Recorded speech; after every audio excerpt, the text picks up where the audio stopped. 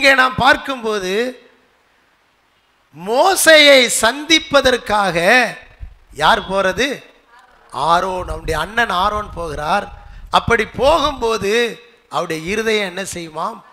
மகிழும் என்று ஆண்டவர் சொல்லுகிறார். ஹல்லேலூயா, ஸ்தோத்திரம். நம்முடைய இருதயம் அதிசயப்பட்டு களிகூரும், நன்மையினாலே பூரிக்கும், அது அதிசயப்பட்டு பூரிக்கும் என்று கர்த்தர் நமக்கு வாக்கு கொடுத்திருக்கிறார். நம்முடைய இருதயத்தை கர்த்தர் பல சூழல்களின் நிமித்தமாய் பூரிக்க பண்ணுகிறவராக இருக்கின்றார். இங்கே நாம் பார்க்கும்போது மோசேயை பற்றியும் ஆரோனை பற்றியும் நமக்கு நன்றாக தெரியும். இந்த மோசே 40 வருஷங்களாக அரண்மனையிலே அற்புதமாக வளர்ந்து கொண்டே இருக்கின்றான். 40 வருஷம் அவன் அந்த அரண்மனையிலே இருக்கும்போது ஆரோன், மீரியாம், இவர்களுடைய பெற்றோர் எல்லாருக்கும் ஒரு பெரிய சந்தோஷம். நம்ம பிள்ளை அழிந்து போகாதபடிக்கு இந்த அரண்மனையிலேயாவது இருக்கிறதே என்று சொல்லி மகிழ்ச்சி அடைந்து கொண்டே இருந்தார்கள். இப்படிப்பட்ட ஒரு சூழலிலே இந்த மோசேனுடைய இருதயத்தில் ஒரு எண்ணம் உருவாகிட்டு. என்ன எண்ணம் அப்படின்னு சொன்னால், என் ஜனங்களை எப்படி ஆகிலும் இங்கே இருந்து மீட்டு கொண்டு போகணும். முத நாள் போய் மக்களை பார்க்க போகிறான், விசாரிக்க. அப்பொழுது ஒரு எபிரேயனும் ஒரு எகிப்தியனும் சண்டை போடும்போது அவனுக்குள்ளே மிகுந்த வேதனை வந்து அந்த எகிப்தியனை கொன்று குழி தோண்டி மண்ணிலே புதைத்து விட்டான். 2வது நாள் அந்த சகோதரர்களை பார்க்க அவன் செல்லுகிற சூழலிலே 2 பேருமே எபிரேயர். அப்போ அநியாயம் செய்தவனை பார்த்து, உன் சகோதரன் அல்லவா, ஏன் நீ அநியாயம் செய்கிற அப்படின்னு சொன்ன உடனே அவன் சொன்னான், நேற்று அந்த எகிப்தியனை கொன்று போட்டது போல என்னை கொன்று போட நீ நினைக்கிறாயா அப்படின்னு சொன்ன உடனே அந்த தேசத்தையே விட்டு அவன் மீதியான் தேசத்துக்கு என்ன செஞ்சிட்டான்? ஓடி போயிட்டான். அல்லேலூயா, மீதியான் தேசத்துக்கு ஓடி போயிட்டான். அவன் வைராக்கியம் இருந்தது நல்லது தான், ஜனங்களை மீட்கணும்னு சொல்லதுலாம் நல்லது தான், என் கையினால தான் ரட்சிப்பை தருவார் நினைச்சான். ஆனால் மக்கள் நினைக்கவில்லை. ஆனால் இப்பொழுது அந்த தேசத்தில் அவன் குடியிருக்க முடியாதபடி தேசத்தை விட்டு போய்விட்டான். போனால் கிட்டத்தட்ட 40 வருஷங்கள் ஆயிட்டுது. 40 வருஷமா இந்த மோசேயை அவனுடைய பெற்றோரோ அவனுடைய சகோதரனோ அவனுடைய சகோதரியோ தேடவே இல்லை. என்ன செய்யலை? தேடவே இல்லை. பாருங்க, இந்த மோசே மேலே தேடணுங்கிறதான எண்ணம் என்னைக்கு வந்துது? எப்போ வந்துச்சுது? ஆரோனுக்கு எப்போ வந்துச்சு? 40 வருஷம் கழிச்சு வருது. அல்லேலூயா. ஒரு 10வது வருஷத்தில் வந்திருக்கலாம், ஒரு 30வது வருஷத்தில் வந்திருக்கலாம், ஒரு 25வது வருஷத்தில் எப்பமா வந்திருக்கலாம், வரவே இல்லை. அல்லேலூயா. 40வது வருஷத்தில் தான் இந்த பையன் எங்கே போனான்னு தெரியலையே, இவனை தேடி கண்டுபிடிப்போம், நம்மளை விட்டு தொலைந்து போனானே, காணாமல் போனானே, ஏதோ அரண்மனையில் இருப்பான், அப்பப்போ இந்த பக்கம் வருவான், பார்த்துக்கிடுவான் கண்ணில், இப்போ காணவே இல்லையே, என் சகோதரனை கண்டுபிடிக்கணும், இழந்து போன என் சகோதரனை கண்டுபிடிக்கணும், என் பாசமான சகோதரனை கண்டுபிடிக்கணும். மரணத்துக்கு ஏதுவாயிருந்த சகோதரன் உயிர்ப்பிக்கப்பட்டானே, ஒரு அரண்மனை அறையிலே இருந்தானே, எவ்வளோ மேன்மை உள்ளவனாக இருந்தான், அவனை இன்றைக்கு நாங்கள் இழந்து விட்டோமே என்று இந்த ஆரோனுக்குள்ளே ஆதங்கம், கவலை. ஒருவேளை இன்றைக்கு நீங்களும் கூட உங்கள் வாழ்க்கையில் எத்தனையோ காரியங்களை மேன்மையாய் கண்டிருக்கலாம், எத்தனையோ காரியங்களை அற்புதமாய் ருசித்திருக்கலாம், அனுபவித்திருக்கலாம். ஒருவேளை உங்கள் கையை விட்டு நழுவி போயிருக்கலாம், அல்லது நீங்கள் இழந்து போன ஒரு சூழ்நிலையிலே காணப்படலாம், அல்லது உங்களை விட்டு அந்த நன்மை ஓடியே போன ஒரு சூழல் கூட நீங்கள் இருக்கலாம். அல்லேலூயா. பிரியமானவர்களே, தேவ திட்டத்தில் அழைக்கப்பட்ட நம்மை துக்கத்தோடோ வேதனையோடோ நம் தேவன் வைக்கக்கூடியவர் அல்ல. நம்மை சமாதானத்தால் நிரப்புகிறவர், நம் இருதயத்தை மகிழ பண்ணக்கூடியவர். ஆமென், ஸ்தோத்திரம். இப்போ இந்த இடத்திலே நாம் பார்த்தோம் என்று சொன்னால், இந்த 40வது வருஷமாகிய 80வது வயதில் தான் மோசேயை ஆண்டவர் என்ன செய்கிறார்? சந்திக்கிறார். அல்லேலூயா, ஸ்தோத்திரம். ஆண்டவரும் மோசேயை சந்தித்து அந்த முச்செடியிலிருந்து அவன் பெயரை சொல்லி கூப்பிட்டு, எகிப்திலே என் மக்கள் படுகிற உபத்திரவத்தை நான் பார்க்கவே பார்த்தேன், ஆலோட்டிகள் நிமித்தம் அவர்கள் இடுகிற கூக்குரலை காணவே கண்டேன், நீ போய் அந்த ஜனங்களை விடுவித்து கொண்டு வா, உன் கையில் என்ன இருக்குது கீழே போடு. பாம்பாய் மாறிட்டு, அது வாழப்பிடினாரு, கோலாய் மாறிட்டு. இந்த அற்புதத்தை நடப்பி அவனுக்கு மனசு இல்லை. இன்னும் சொன்னார், உன் கையை மடியிலே போடு, எடு என்று சொன்னார், வெண்குஷ்டம் ஆயிட்டு. மறுபடி போடு என்று சொன்னார், கை நல்ல கையா மாறிட்டு. இந்த ரெண்டு அற்புதத்தை கண்டு அந்த ராஜா விட்டுருவான், ஜனங்கள்லாம் வந்துருவாங்க போ அப்படின்னு சொன்னா, அவன் போக மாட்டேன் அப்படின்னு சொல்லி சொல்லுகிறான். நானும் நீர் அழைப்பதற்கு முன்னாவது அழைத்த பின்பாவது நான் வாக்கு வல்லவன் அல்ல. அல்லேலூயா. இவன் எகிப்து சாஸ்திரங்களில் கற்று தேர்ந்த நிபுணன். ஆனாலும் அவன் நிபுணத்துவம் எல்லாமே 40 வருஷத்துல என்ன செஞ்சிட்டது? மறந்து போச்சு. அவன் திறமெல்லாம் போயிட்டு, தாளந்தெல்லாம் போயிட்டு. சில காரியங்களை செய்யாமல் இருந்தால் எல்லாம் என்ன செஞ்சிடும்? மறந்து போயிடும். வாசிக்கிறத விட்டாச்சு, எழுதுறத விட்டாச்சு அப்படின்னா அப்புறம் மறந்துடும். அதை அப்பப்போ அப்டேட் பண்ணி புதுப்பிச்சுக்கிட்டே இருந்தால் தான் வரும். இப்போ மோசே பாருங்கள், அவனுக்கு ஆடும் பின்னாலே நடந்ததுனால அந்த ஏப்ரலுக்கு அடுத்த மாதம் அந்த அந்த மேன்னு சொல்லி அந்த ஆட்டு சத்தத்தை கேட்டு அதுதான் அவனுக்கு வாயில் வந்ததே தவிர வேற ஒன்றும் என்ன செய்யலை. அந்த சத்தத்தையே கேட்டு அவனுக்கு வேற பேச்சே வரல. ஆடுகளோட என்னத்தை பேசுவான்? அல்லேலூயா. வீட்டில் மீதியான் அவன் அந்த ஆசாரியனுடைய மனைவியை சேர்த்து 7 பிள்ளைகள். அந்த 7 பிள்ளைகள் மத்தியில் ஒரு ஆம்பளை பேசவும் முடியாது. அதில் பேச்சு வார்த்தை எல்லாமே இவனுக்கு மறந்து போச்சுது.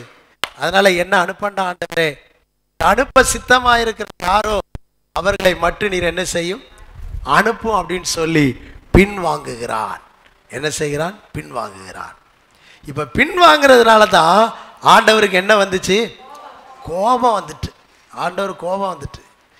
நல்ல 80 வருஷம் அரண்மனையில் ட்ரைனிங், 40 வருஷம் அங்கே ட்ரைனிங் கொடுத்து, காட்டுக்குள்ளே 40 வருஷம் ட்ரைனிங் கொடுத்து, 80 வருஷம் எனக்கு பயிற்சி கொடுத்து மக்களை போய் அழைச்சிட்டு வா அப்படின்னு சொன்னால் என்ன செய்ய மாட்டேங்கிறான்? போக மாட்டேங்கிறான். எவ்வளோ கோபம் வரும்? உங்கள் பிள்ளைகளை காலேஜ் வரைக்கும் படிக்க வச்சு படிப்பில்லாத நீங்கள் ஏமா ஒரு லெட்ரு எழுதி கொடு அப்படின்னு கேட்கும்போது எனக்கெல்லாம் எழுத தெரியாது அப்படின்னு சொன்னால் உங்களுக்கு எப்படி கோபம் வரும்? கையில் என்ன இருக்குதோ போட்டு விளாசி தள்ளிடுவீங்க. உன்னை படிக்க வச்சு உன்னை உருவாக்கி ஒரு 4 எழுத்து எழுதி கொடுன்னு சொன்னால் எனக்கு முடியாது, யாரையாவது எழுத வை அப்படின்னு சொன்னால் கோபம் வருமா வராதா? ஆண்டவருக்கும் அப்படி தான் கோபம் வருது. இவனுக்கு 80 வருஷம் பயிற்சி கொடுத்து இவனை போய் மக்களை அழைச்சிட்டு வா அப்படின்னு சொன்னால் நான் என்ன செய்ய மாட்டேங்கிறான்? போக மாட்டேன் அப்படின்னு சொல்கிறான். ஆனால் கர்த்தர் இவனை உருவாக்கி இருக்கிறார். சில நேரங்களிலே நாம் நம்முடைய பலவீனங்களை பெரிதாக எண்ணி ஆண்டவருக்காக செயல்பட மறுக்கிறோம்.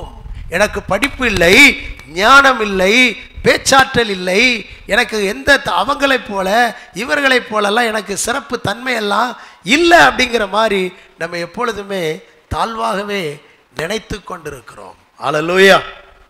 அப்படி அல்ல, நாம் செயல்பட வேண்டும். கர்த்தர் நம்ம ஏதோ ஒரு விதத்தில் என்ன செஞ்சுக்கிட்டு இருக்காரு? உருவாக்கி கொண்டு தான் இருக்கிறார். மோசே கூட நினச்சிருக்கலாம், நான் 40 வயசுல நீர் என்னை பயன்படுத்தி இருந்தால் நான் போயிருப்பேன். அன்னைக்கு நான் பீக்கில் இருந்தேன், இன்னைக்கு வீக் ஆகிட்டேன். இப்போ போய் என்ன போய் சொல்கிறார் ஆண்டவரே? இப்போ தான் எனக்கு ப்ரெஷர் வந்திருக்குது, இதான் சுகர் வந்திருக்குது, அன்னைக்கு இதெல்லாம் எதுவுமே கிடையாது, எந்த நாட்டுக்கு போச்சானாலும் போவேனே, எத்தனை பேரை சந்திக்கனாலும் ஓடுவேனே, இப்போ இந்த பலவீனத்திலேயா நான் போகணும்? இப்போமா போக சொல்கிறாரு. இப்போ தெம்பா கெதியா உற்சாகமாக இருக்கிற ஒரு ஆளையானா அனுப்புமே அப்படின்னு சொல்லி பார்க்குறான். ஆனாலும் கர்த்தர் என்ன செய்யவில்லை? விடவில்லை. அவர் தேவனுடைய சகோதரரே, உங்கள் அழைப்பையும் தெரிந்து கொள்ளுதலையும் பாருங்கள். 1 கொரிந்தியர் 1 கடைசி 6 வசனங்களை நம்ம பார்க்கிறோம். ஞானிகளை வெட்கப்படுத்த பைத்தியங்களை தெரிந்து கொண்டார், உள்ளவைகளை அவமாக்க கிருபை உள்ளவைகள், வரம் உள்ளவைகள், வல்லமை உள்ளவைகள், பலவிதமான தாளந்து உள்ளவைகளை எல்லாம் அவமாக்க இந்த தாளந்து இல்லாத, கிருபை இல்லாத, அது இல்லாத எல்லாவற்றையும் தெரிந்து கொண்டாராம். அல்லேலூயா. பலவான்களை வெட்கப்படுத்த பலவீனர்களை கர்த்தர் தெரிந்து கொண்டாராம். ஏன்? மாம்சமான எவனும் தேவனுக்கு முன்பாக மேன்மை பாராட்டாதபடிக்கு கர்த்தர் அப்படி செய்திருக்கிறார். அல்லேலூயா. அப்படியானால் தேவனுக்கு யாரையும் பயன்படுத்துவார்? வல்லவனுக்கு புல்லும் ஆயுதம். அல்லேலூயா. வல்லவனுக்கு புல்லும் ஆயுதம். நீங்க எஸ்ன்னு சொன்னா போதும், உங்களை உபயோகப்படுத்துவார். எப்பவுமே ரெடி, தயார் அப்படின்னு இருக்கிறவங்களை கர்த்தர் பயன்படுத்த ஆயத்தமா இருக்கிறார். ரைட். இப்ப கவனிங்க, இந்த ஆரோனுடைய நிலைமையை பாருங்கள். அவன் வர்றதுக்கும் 40 வயசுல தம்பியை தேடுறதுக்கும், கர்த்தர் சந்தித்து அந்த தேசத்துக்குள்ள அனுப்புகிறதற்கும், அவன் தேசத்துக்குள்ள போறதுக்கு முன்னாலே இந்த ஆரோன் எகிப்துக்குள்ள எங்க வந்துட்டான்?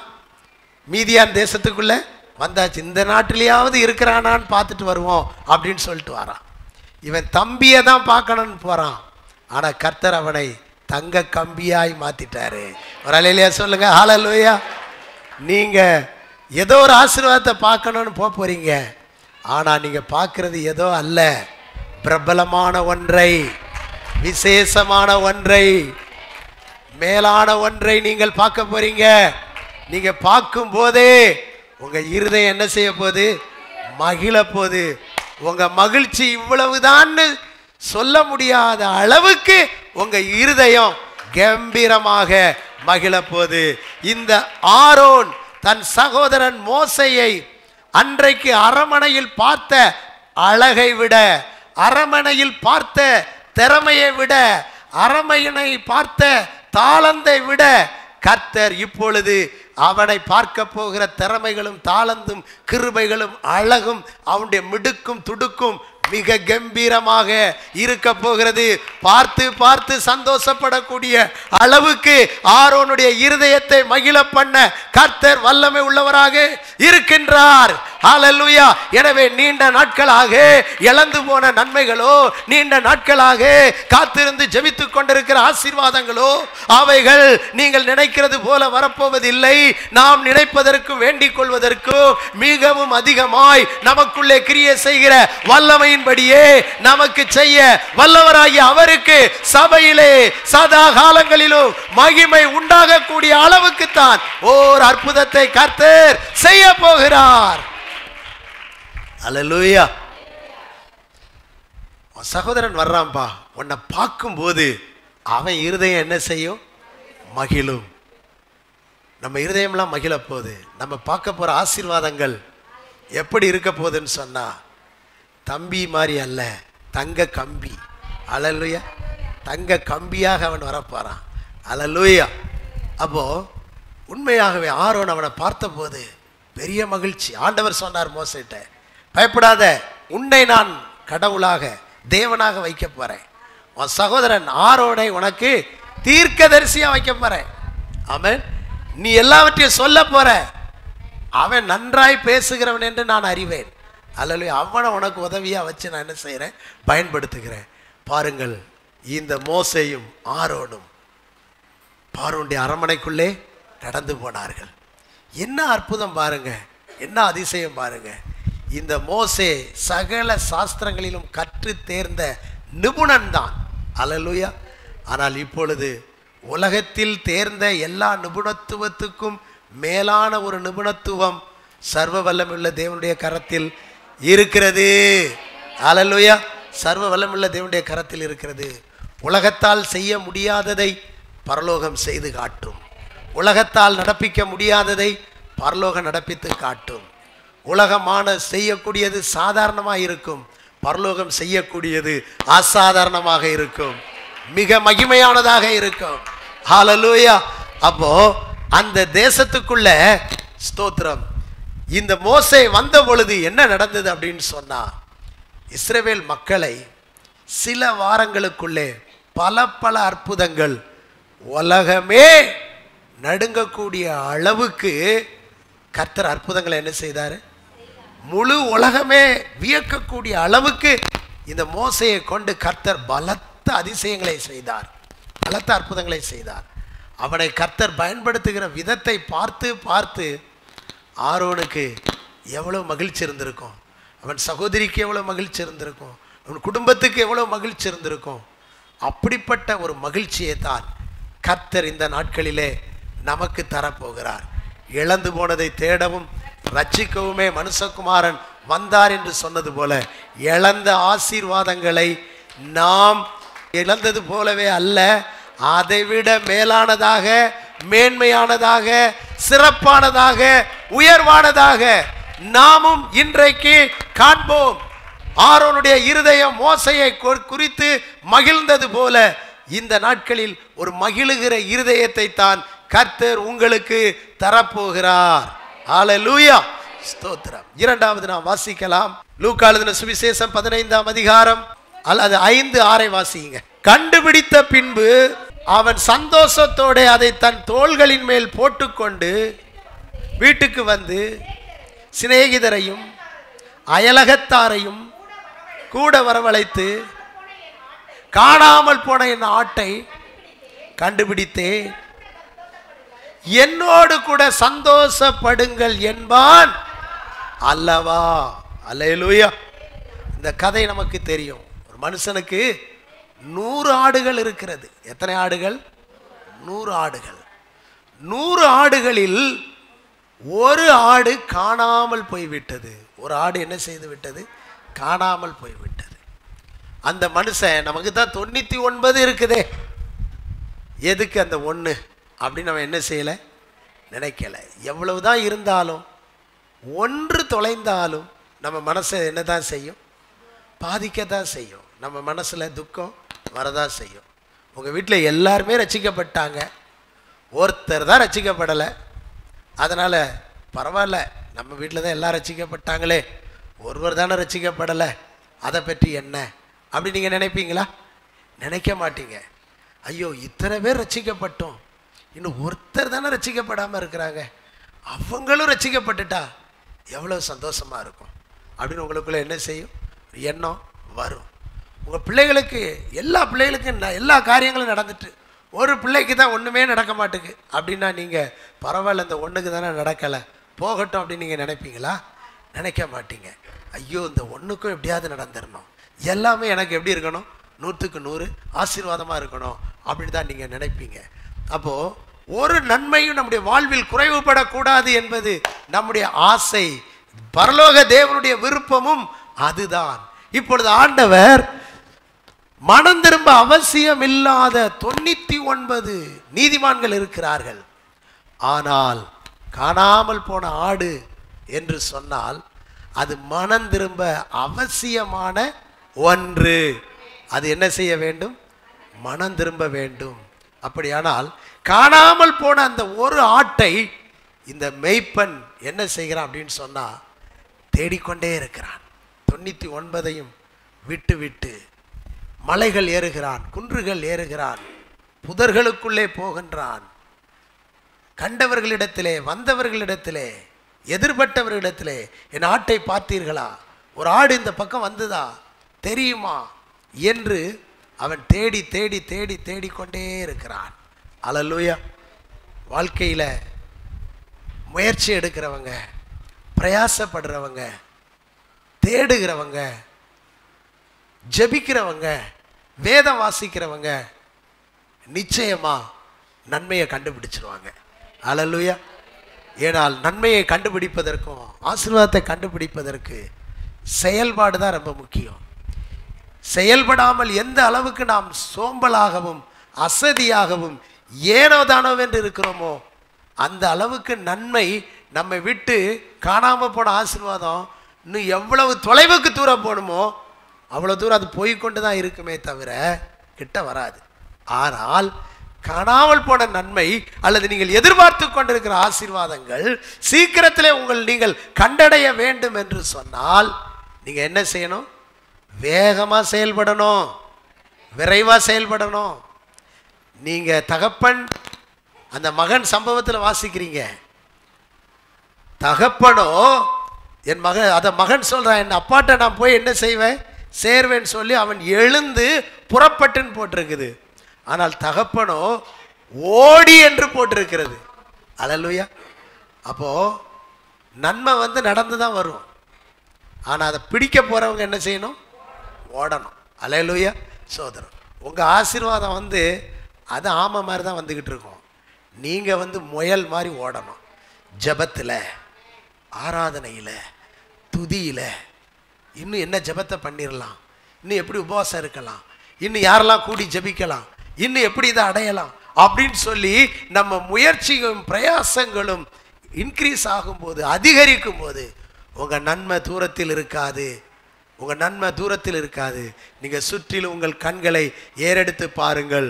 தூரத்திலிருந்து உன் குமாரரும் தூரத்திலிருந்து உன் பிள்ளைகளும் வரவழைக்கப்பட்டு வரவழைக்கப்படுவார்கள். அப்பொழுது நீ அதை கண்டு ஓடி வருவாய்.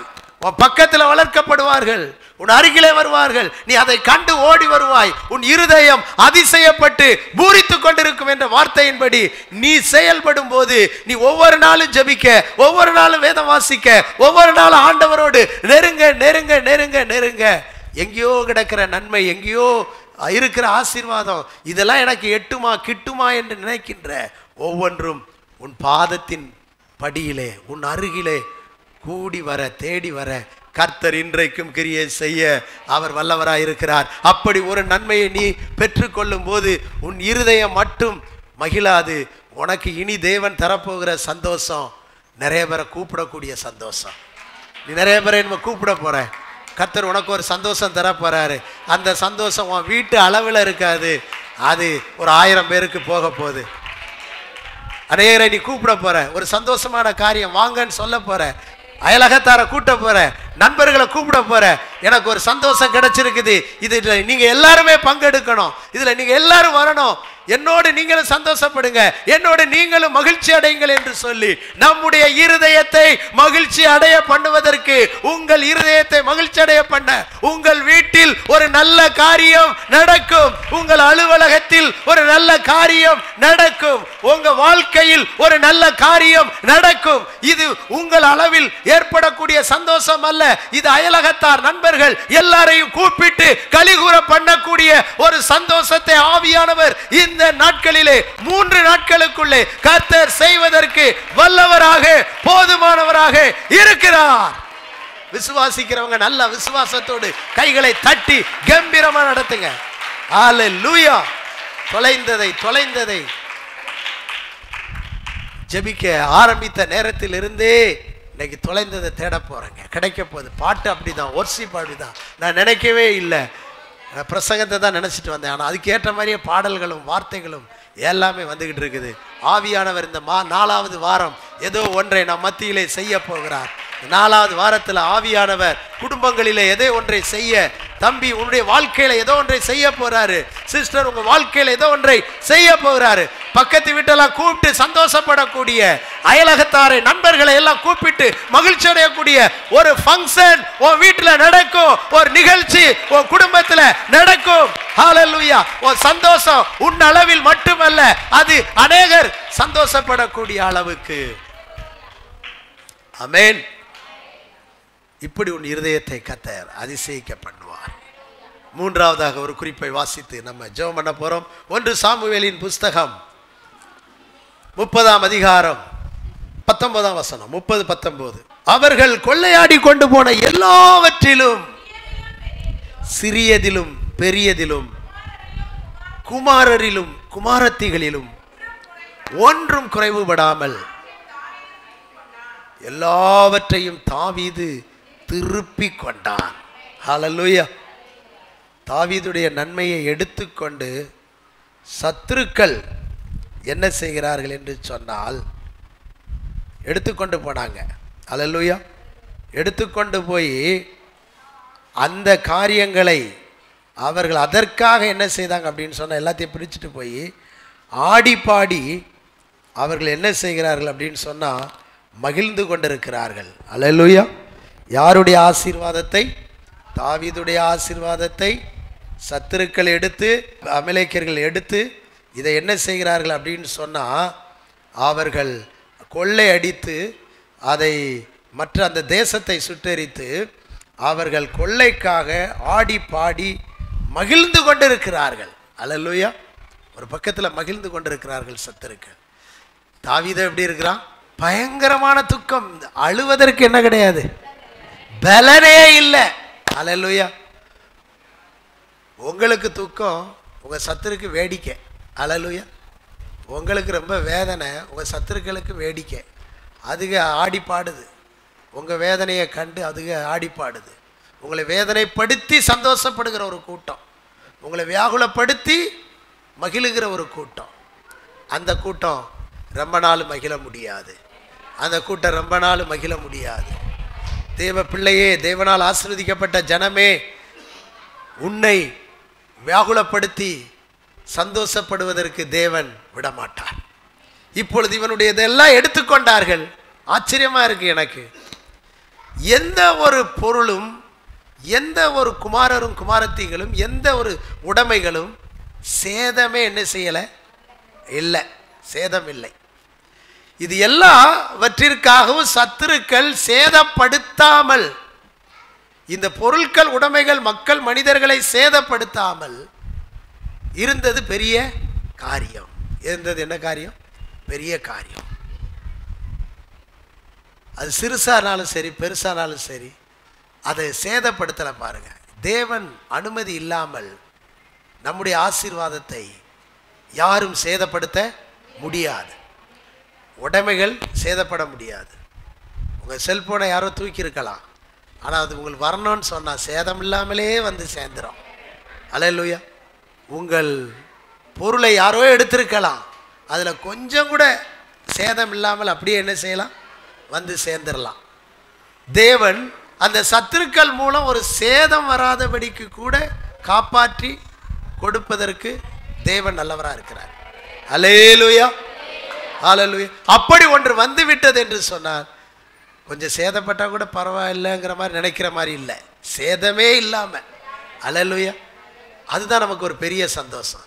அப்போ தாவீது நெருக்கப்பட்டான், ஒடுக்கப்பட்டான். அல்லேலூயா. அவன் தேவனை நோக்கி ஜெபித்தான். ஏபோத்தை கொண்டு வாருங்கள் அப்படின்னு சொன்னான்.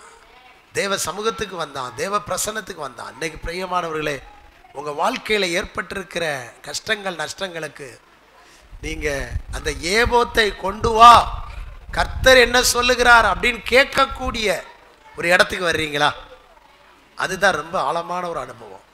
கர்த்தர் என்ன சொல்லுவார் அப்படிங்கிற மாதிரி நீங்கள் ஜெபிச்சிங்கன்னா கர்த்தர் உங்களோட தரிசனத்தில் கூட சொல்லிடுவார், அல்லது தேவ வார்த்தையின் மூலமாக கூட சொல்லிடுவார். பாப்பா அருமையாக சாட்சி சொன்னான், செய்தியின் மூலம் என் பொருத்தனையை நான் புதுப்பித்தேன், உயிர்ப்பித்தேன். நீங்கள் இழந்தது தான் என்று அல்ல, இழந்த ஆசீர்வாதங்கள் பாதிப்பு இல்லாமல், பங்கம் இல்லாமல், குறைவுபடாமல் அப்படியே வரும்.